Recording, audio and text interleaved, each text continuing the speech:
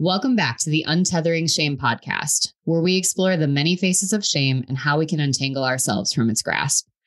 Today, we're diving into an important topic that affects us all, the restaurant industry. It's an industry that we all interact with, whether you've worked in it, received services from it, or know someone who has. And yet we often take for granted the work and value that goes into it. Today, we're going to take a look specifically at the role the restaurant and service industry plays when it comes to addiction, mental health, and social justice. I know, big topics, and like always, our goal is not to try and cover it all, assume the role of spokesman or spokesperson or expert, but to explore with curiosity and experience the ways in which we understand and need to reframe our thinking, actions, and norms in a given context. Joining me today is a powerhouse of a human, Alex Lindenmeyer, chef and co-owner of Short Stack Eatery, a community-driven, independently owned restaurant in the heart of Madison, Wisconsin. From the first time I met Alex, I was in awe of her energy. She has this incredible capacity to make everyone feel seen, safe, and heard while upholding this no bullshit attitude. She's fierce and confident while maintaining a sense of humility and curiosity. The focus in her organization, as well as in her life, is to turn and face systems of oppression head on, to learn what she can, check and dismantle her privilege, and create space for learning and conversation within the community. So when I thought about the idea of this topic, there seemed no better a fit than her. She's open about who she is and how she identifies and is constantly looking to understand how that impacts the way she shows up in the world. But beyond that, she looks at the systems she's a part of as well to see where drips become ripples that swell into waves of impact, much like our topic today.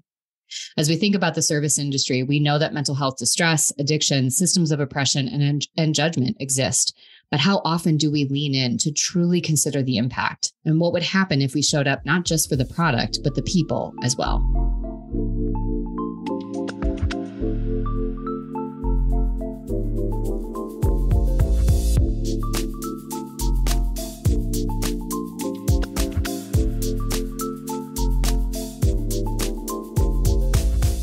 Ooh, Alex, I'm excited, nervous, everything in between. Welcome. Let's start there. Welcome to the podcast. Thank you. Thanks so much for having us. Yes, that was a great intro. I feel jacked up and ready.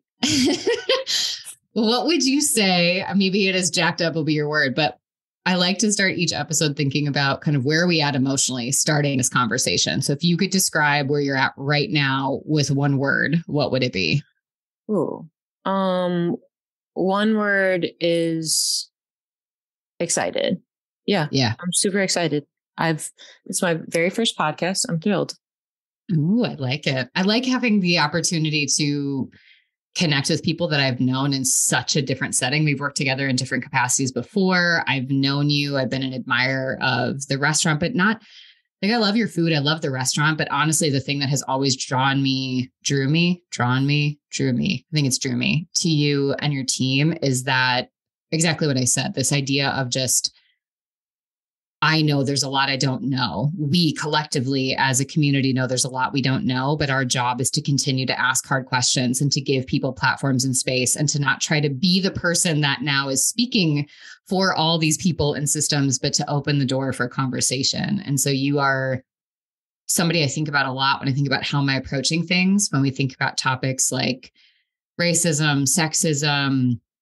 Like, am I coming at it from a place of white fragility or my own guilt? Or am I really coming at it from a place to be at the table and to learn? And so I appreciate that about you. And if nothing else today, I just want you to hear that and to know that I'm sure there are days where you're not doing it for the credit. It's another thing I love about you. And I appreciate that you do it because it helps empower people like me to continue to show up and reframe the way we think and to take the shame out of thinking that way and to not be like, I'm a bad person because I'm learning and instead be like, I'm a good person regardless. That's okay. I don't need to factor that in and define it, but I can just be a person, an imperfect person, and explore with others.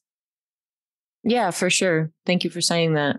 I think it's definitely something I struggle day to day with in my, just professionally with my team, is to try to decipher, differentiate the notion that you want everyone, yourself included, to be able to show up unabashedly and unapologetically themselves. And there's a task at hand, Mm-hmm.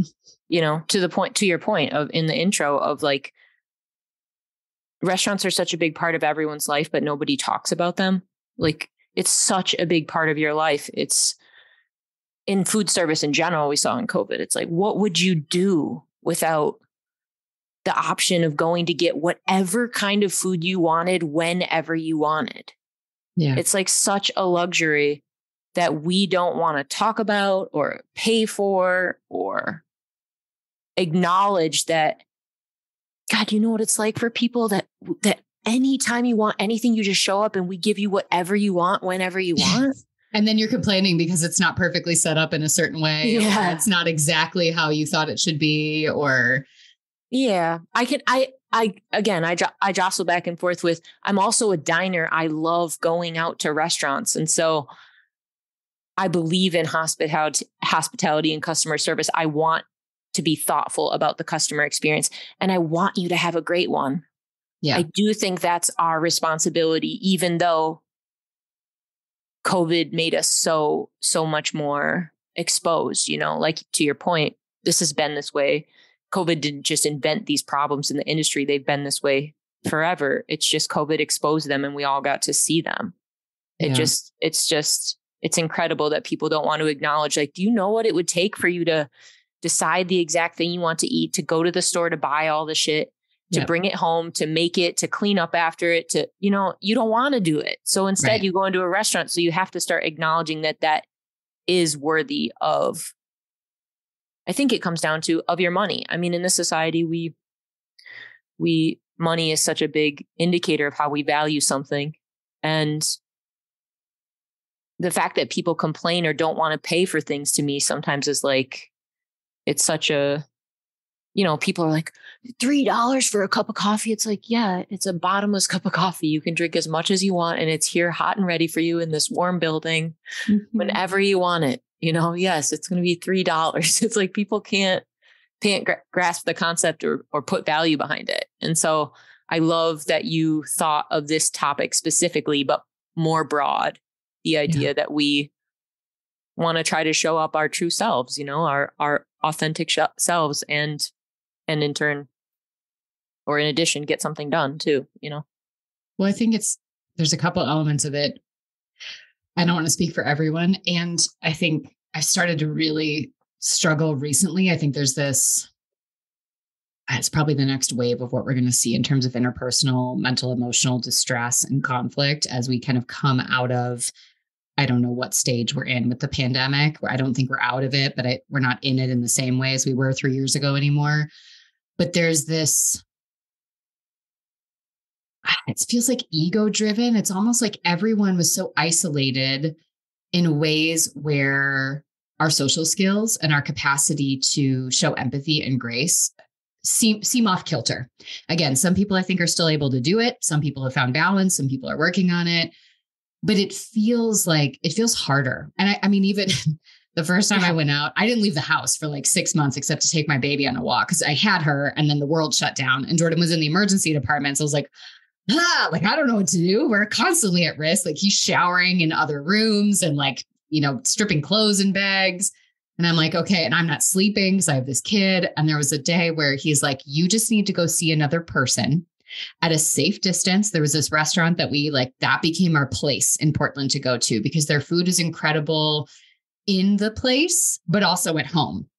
And really loving that they mastered the art of how to create the quality when you pick it up after it's been sitting for 20 minutes and it still tastes good. And he's like, you go, it's a table, it's right at the door. You're at least 20 feet, but you need to go just say hi to another human. Like you need to function with that. And I remember going up to the door and this person is in the back and they were dancing to Shania Twain, just grooving. And they were like, oh my gosh, can you believe I forgot Shania Twain made a disco song, like just popping around, dancing. And I looked at them and I'm a fucking therapist. And I was doing therapy the whole time. Like I was just on the computer. So I know how to talk. I was talking trauma probably 2 hours ago with somebody, but I looked at them and I was like, yeah. And grabbed the bag and I left. And I was like, Jordan, I can't leave the house again. I've got nothing left. I don't know how to talk to another human in the world. So there's that difficulty. But the other thing that I think happened is we know this just as humans, the more you're in your world, like when Jordan works a stretch in the ED and he's not home a lot and things feel hard at home with Everly, and like having a 3-year-old is challenging. I'm navigating these things. If I don't stop to think about what's it like for Jordan to be working overnights in the emergency department, what's it like for, X, Y, and Z, I tunnel down really quickly to my life is hard and Jordan's not doing enough and everything sucks.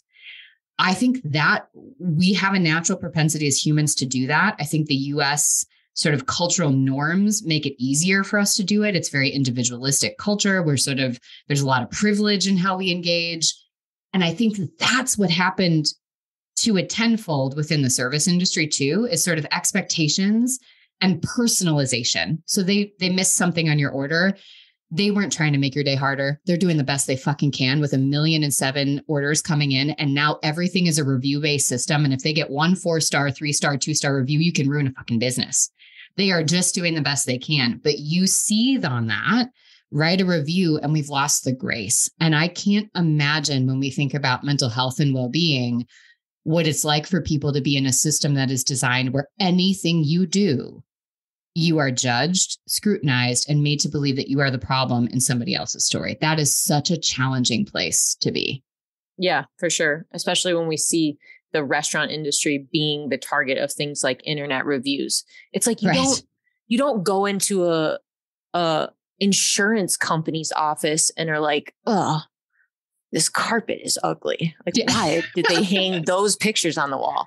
But like, you'll see the craziest Yelp reviews of restaurants and being like, I can't believe they chose that color for their bathroom. It's like, what are you talking about? Right. It's just the fact that you have access to us, that we're public facing, customer facing, and you get to have face-to-face access with our space. And we have to put on a smile and nod and fake it.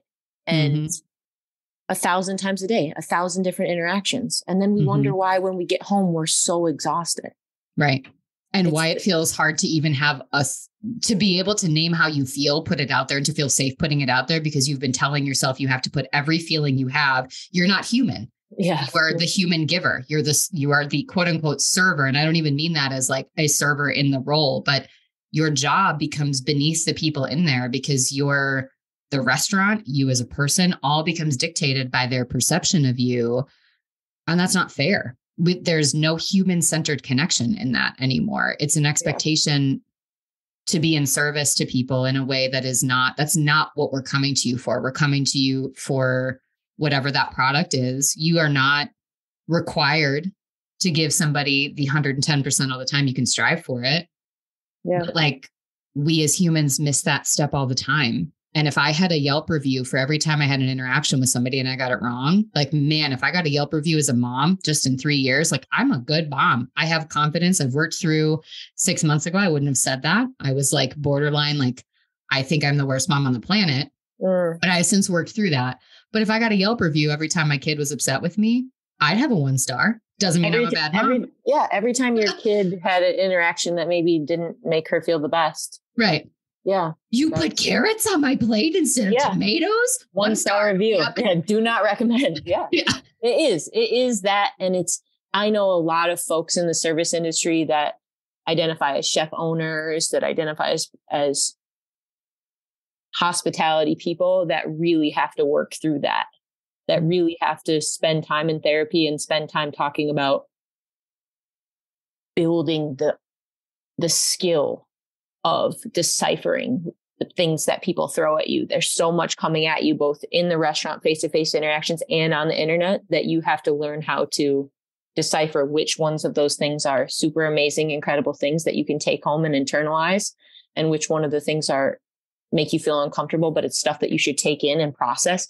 And what's the noise that's just noise and that you don't need to even think twice about, Well, and it's not like this is something that is developed purely in the restaurant industry. As humans coming into the industry, they're probably already struggling with this, because I think it's something we all struggle with, is like getting feedback, taking in information, knowing what to accept. We're all, our egos are wired to chase the 5 stars.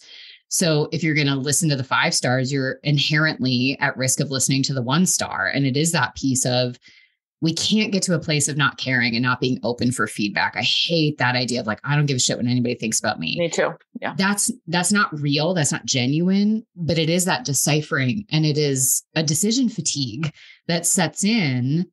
And again, sort of the rate at which you're having to factor that in, I can't imagine that.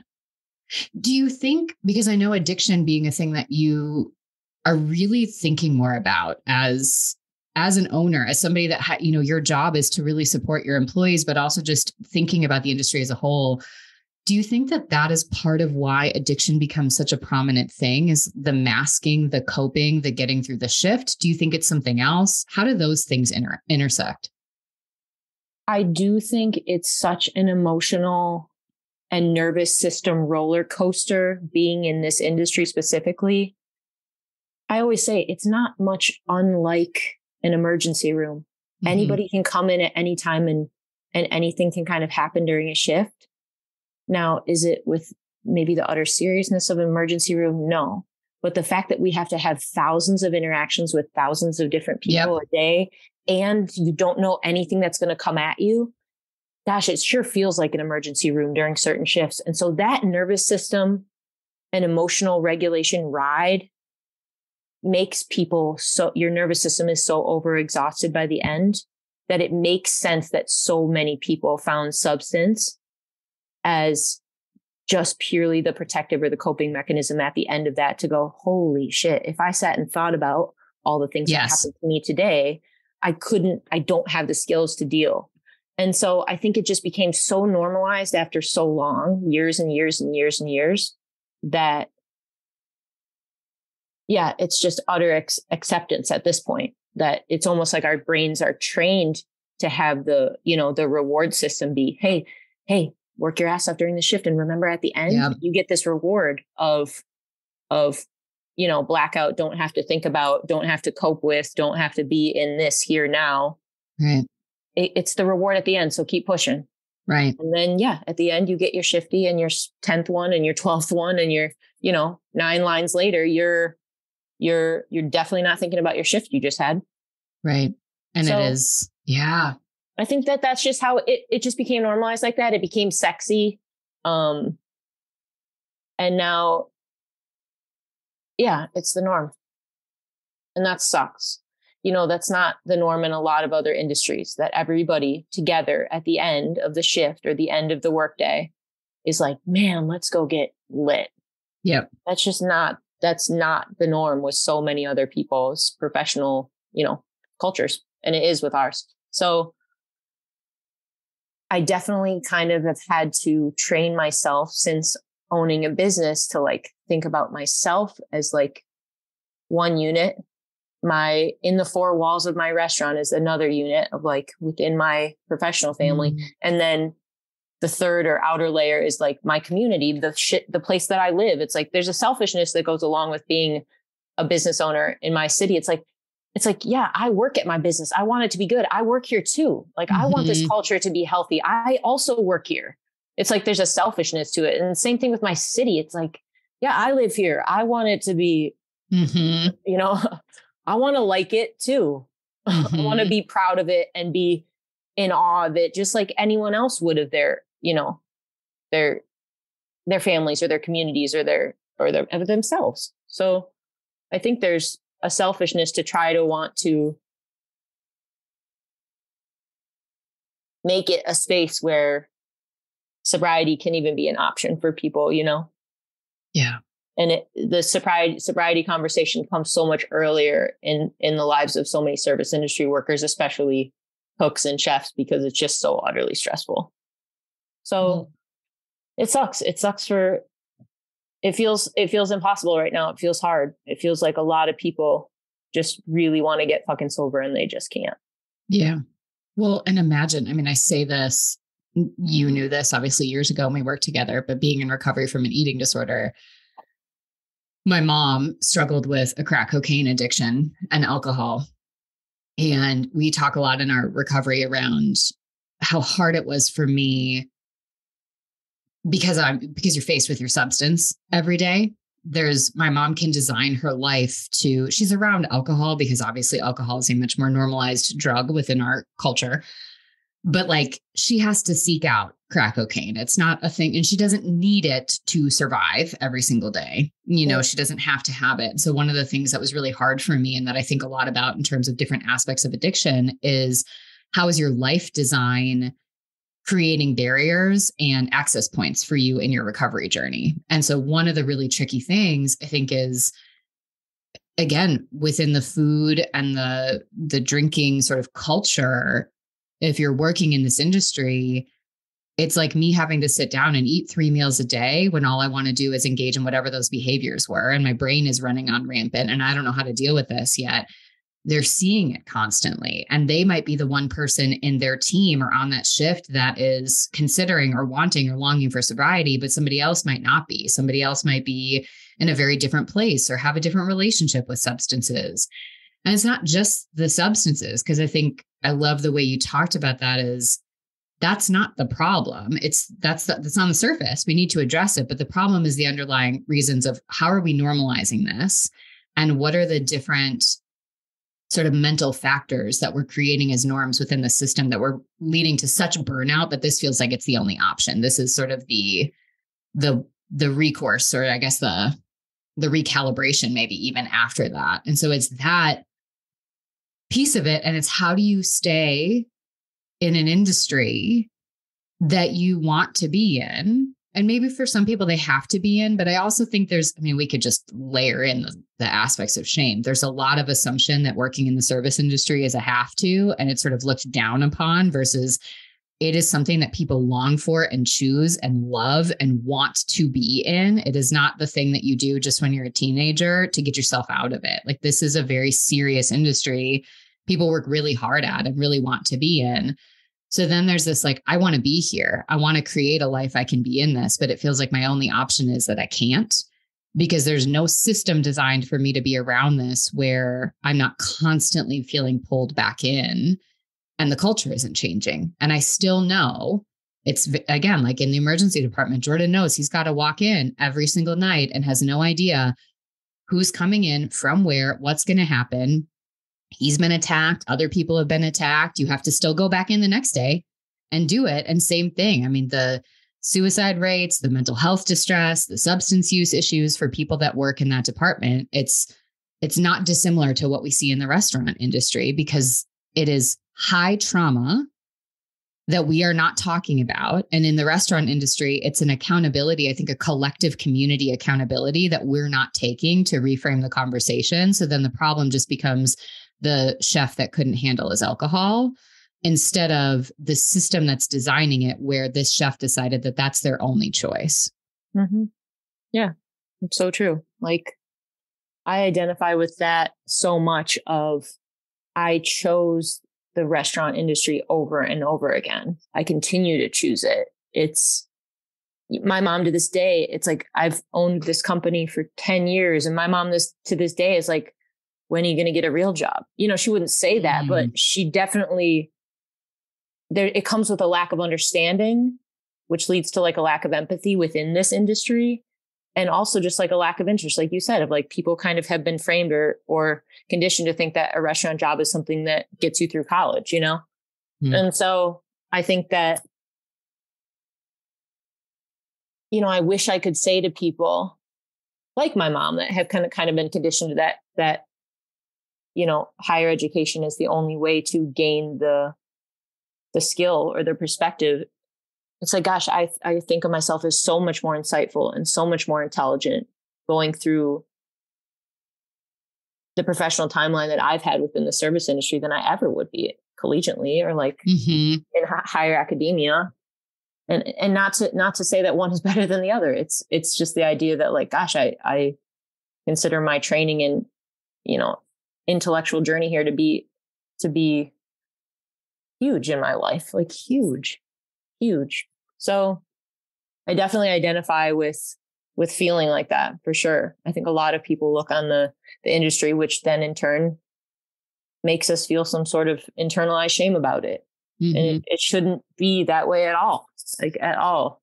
So yeah, I definitely feel that. And then to your point of not thinking of it as a real career, it's like, that's exactly what me and my business partner went into this project being very intentional about like, how do we make this place a place of employment where you don't think about leaving and you do think about, while I'm here, I'm going to get all that I can get in terms of,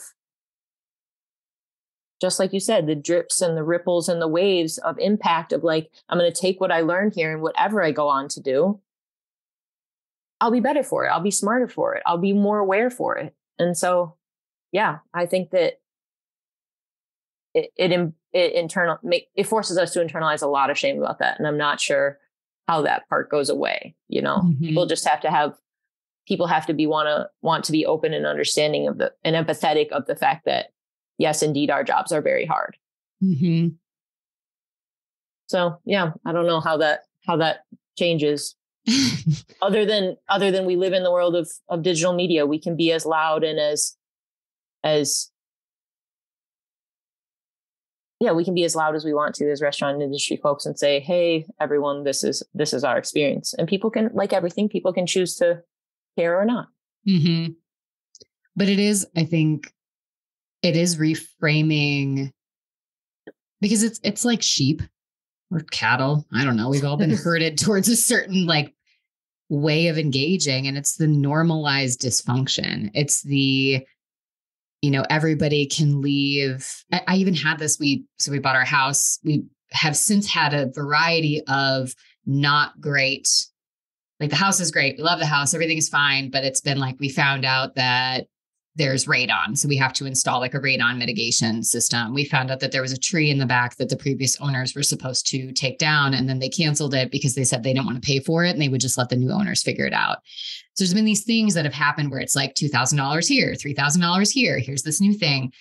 And every single quote I get, every single interaction that I have, there is a discussion about a review. It comes up all the time.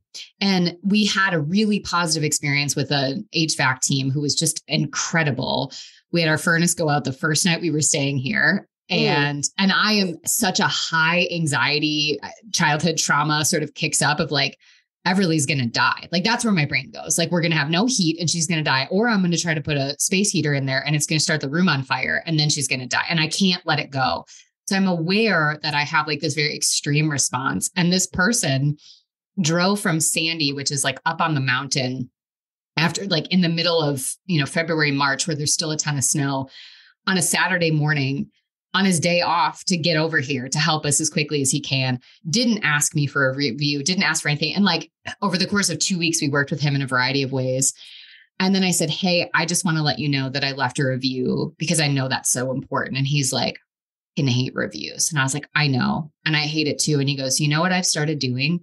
I've started going to the restaurants that have the 3 stars. I've started going to the restaurants that people write these crazy reviews for. And he goes, and before that, I just started reading the reviews.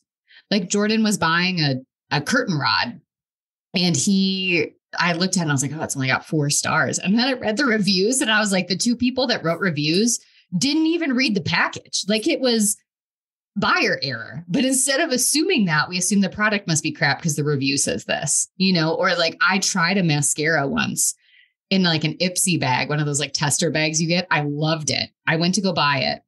And then I saw the reviews on Amazon and I was like, oh, I'm not going to buy it now. And I was like, wait a minute. What? I tried it. I like it. I give it 5 stars. And now I'm not going to give it based on somebody else. And so I think for us, we need to let go of our ego to stop thinking the whole world revolves around us, in the sense of like, we're responsible for everything. We're the ones that do it all. Everything that happens is either because we're the problem or because people are trying to hurt us. Like, that's just not how the world functions. You're not that important. And then the second that big a deal. Yeah, exactly. The second part is like getting rid of the groupthink of like, preach. Like, how do we let go of that? Like 1,000 people might love me as a therapist. That does not mean the one person who maybe I did something to that wasn't helpful, didn't like that's not important. I'm not saying that. But I'm also saying that like 1,000 people might hate me and I still might have had an impact on one person's life in a really positive way. And so I think it's like allowing the possibility that everyone's experience of the world and the context through which we experience the world is different. And for some people coming in, it's the $3 coffee that's going to trip them up. For some people coming in, it's, I came in and I expected that I should be able to eat right now because I'm hungry. And you told me there's a line outside and I have to wait 40 minutes. And then it took forever to get my food. And somebody else who I saw get seated before me gets their food before me. So what's wrong with that? And, that piece where the story again becomes about them and how they were wronged instead of seeing themselves as, I made a choice. It's not like traffic didn't happen to you. You're a part of traffic. You made the choice to go to the restaurant, immerse yourself in it, be a part of the community. Think about how you can connect with the people around you. And so, yeah, it feels like that's what we're missing is again, like letting go of the ego. Everything's not about us, but then also realizing like, it's not all about the they, it's not all about the collective narrative, because that is it's easily swayed by a few people. And if we don't pause to say, how do I feel? What's my experience? We are literally robbing ourselves of our voice and then perpetuating the shame that's leading people to think the only option to get through their day is to chug a bottle of alcohol. And that is the system we need to change.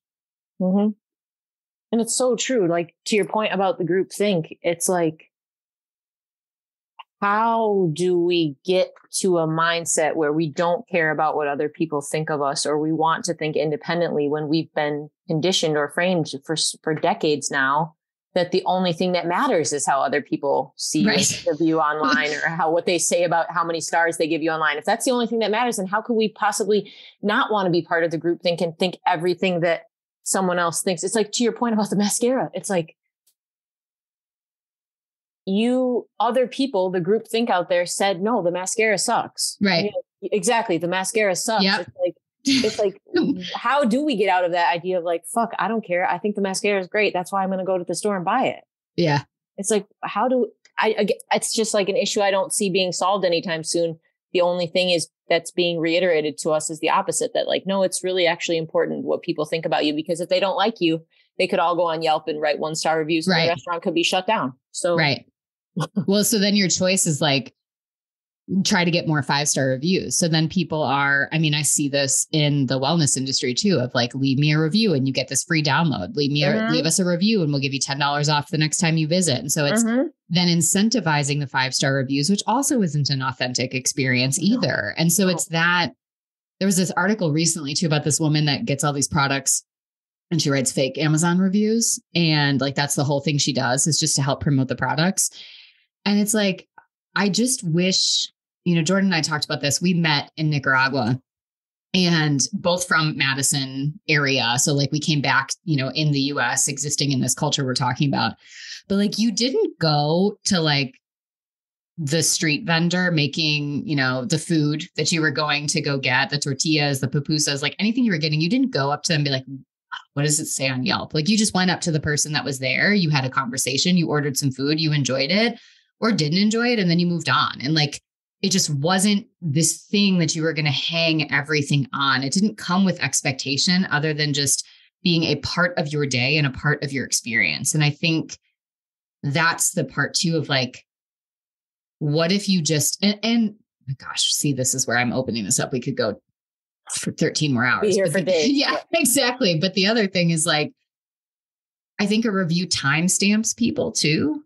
So there might have been a day where I'm sure you've had this experience before, where maybe you had an employee that for whatever reason, either they just who they were as a person, what they were going through in their life context, like wasn't a good fit anymore, or wasn't a good fit from the beginning. And you go, gosh, okay, well now we know. And you have to make those decisions. Or sometimes people have a bad day. But timestamping somebody or a restaurant to that one experience, that one person, that one dish, that one, whatever it is, I also think isn't fair. And so I think one thing that reviews do too, is we don't look at sort of projection and evolution. Like me as sort of, I guess, in the wellness sphere, but like from the therapy side and like running a business, I don't know however many years technically in it. But like, I feel like only in the last year do I even know what I'm doing. And do I have a product that I think is worthy of a 5-star review? Like, I think I've done great things and I've had a great impact, but it's been a 3-star or 4-star because I'm learning and I want to get better. And so I just think it's that piece too of saying like, gosh, some days people are going to try things and they're going to get it wrong. Sometimes that's going to happen too. But it's like, how do we give places and people the opportunity to learn and get better versus just everything being all or nothing, yes or no. Traditionally it's labeled as black or white thinking, although they're trying to change that language and that verbiage. But like, I think it's that. And then how do we create human-centered systems that say, it's okay if you don't like that food, don't go back. Yeah, but you don't have to. It's not for you. Yeah. But don't use your power in a way that is hurtful and harmful and a response that's outside of the scope of your experience. Like you didn't get guacamole when you ordered it and your whatever the ordering services are that you can like people drop it off, DoorDash, they forgot it. Is your life over because you didn't have guacamole, or can you just like let it be and be okay? Or, hey, what if you just told the owner or the manager, like, this was my experience and I just want you to know because I trust that that's not your intention. How different, For sure. Yeah, it's hard to for everyone to internalize that dichotomy that you talked about of like, yes, our egos need to be out of the way and this is ego driven. And yes, you are the center of your own universe at the same time. Yes, you are the center of your own universe and you're in charge of everything in your world and you're not that big a deal. Right.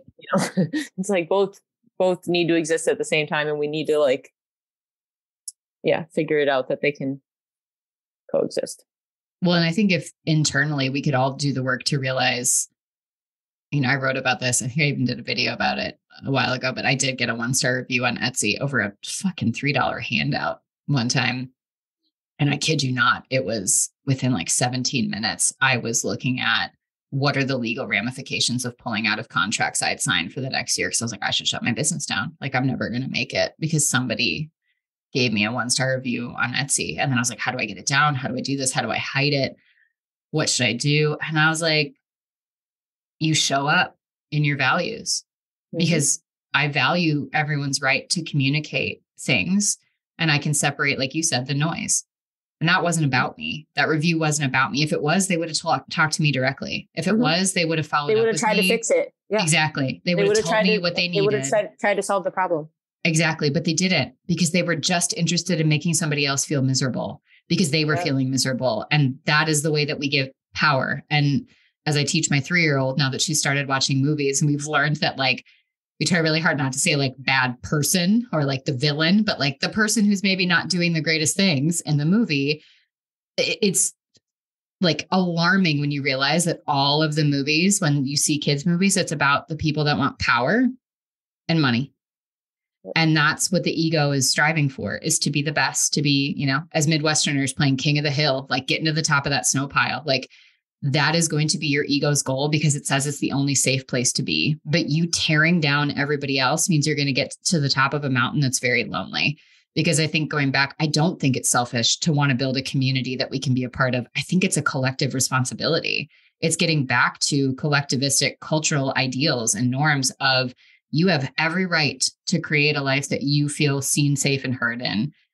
We also have a certain degree of responsibility and I think excitement to show up and create a world in which we can all coexist and be a part of. And I think that's the thing. We have to be inconvenienced enough to be a part of the solution and to do the work to let go of our own shame, to realize I am not a bad person because one person doesn't like me or I screw up one time. And I don't want to live with that fear that one screw up is going to mean that me as a person and my value and my worth and my ability to be loved is constantly on the chopping block.